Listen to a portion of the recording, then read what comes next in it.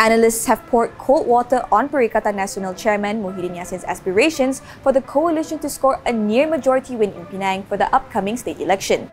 University Science Malaysia's Ahmad Fauzi Abdul Hamid says it's unrealistic for PN to win that many seats in Penang, which has been governed by DAP for 3 terms now.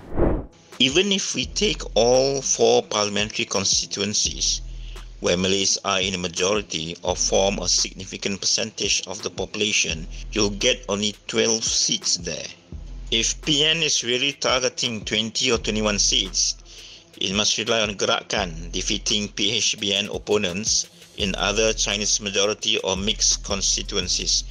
And that can only happen if PHBN puts up an MCA candidate.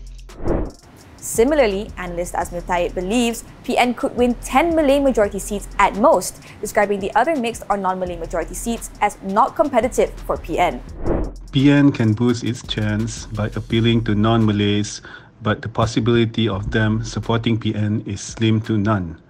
PN also has not offered any substantive alternative policies to the current government and is only seen as playing with sentiments, which does not bode well for non-Malays and Malays who are less hung up on identity politics. Natasha Bust, FMT News.